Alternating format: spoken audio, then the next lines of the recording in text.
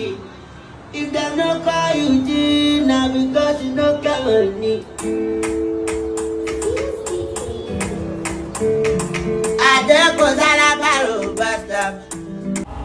So guys, we're having a bicycle. Just less than 2 weeks of Portable giving us the biggest song in Nigeria, AZA MAN. Portable has come again with another song. This guy is here to stay. This Portable is here to stay. At first, we all thought that Portable would be a one-hit wonder with this AZA song, but it's like Portable is here to stay. This is new song, like it is giving, like this song go mad. It is massive. I want to know about Portable is that in all his songs, he makes sure he shares out advice, like reasonable advice in all his songs. Like Portable gives us motivational quotes in all his songs. That's why he made one of the best artists in Nigeria right now. So guys, I'm going to play the rest of Portable's next song, his new song. But before I do that, if this is your first time coming across our channel, don't forget to use that subscribe button, like this video, and leave a comment under this video. Portable, what is there? Z Nation, Z for life. If them no call you G, now because you no get money.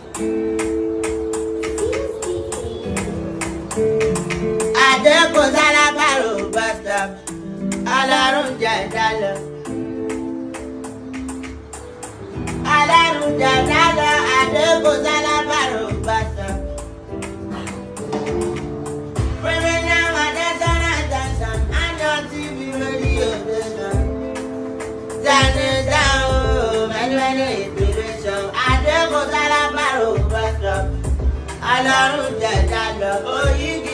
Alakoso aru atara kari aye mi ma ologoju laso mi maso alaru ni oju ẹ̀dá lápàtọ ojú ẹ̀dá adebo salabaro baso alaru je dana become me happy success become me lifestyle accept your past without regret handle your present with confidence face your future without fear.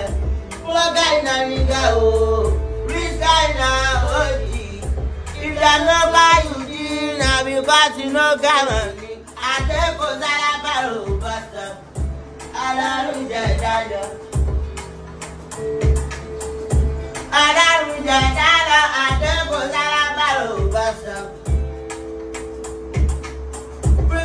I take no attention. I your TV radio station. Many immigration. I take on salabaro bastard. I don't get that. You won't give me reward. My dagata put me in contact. Come and I me say, yo. Oluwa roti mi. Aladu ma satu mi ti oniwo kata mi o.